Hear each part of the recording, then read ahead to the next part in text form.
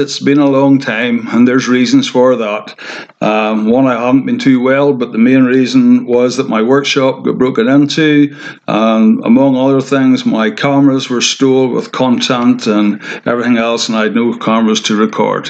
I guess the guys that stole it didn't realise that taxes pay their benefits. But anyway, hope you enjoy this wee video. It's a wee bit of an update of what I had left. Thank you very much.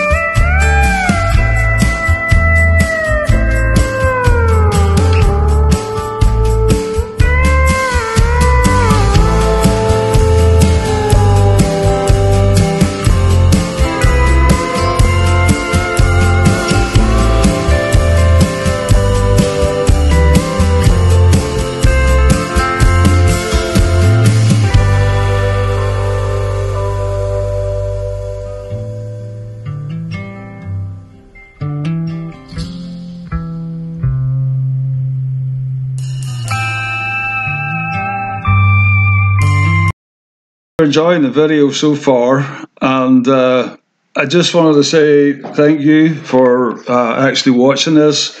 a friend of my son's asked me if I would put up the last part of my buddy's knives, and unfortunately I didn't have all the footage, so I've just put a little compilation of things there together that gives you a rough idea of the designing process and the cutting out of the templates and the forging and doing all that sort of stuff. And here we're doing a little bit of leather work, which I enjoy doing.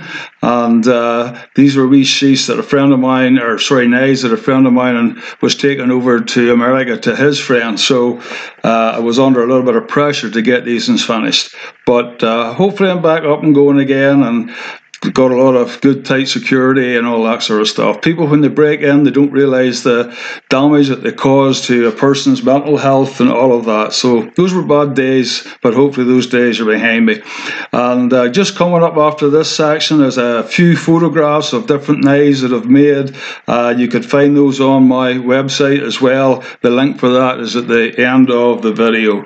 So I hope you enjoy the rest of it. I will try to put something up later on, something new. The reason I do this is just for myself. I'm not a photographer, I'm not a videographer, as you can probably see, but I just do it for fun, and they're not really instructional videos. Maybe someday I will do that. Thanks for following me anyway, I do appreciate it, and take care, and I hope you stay safe.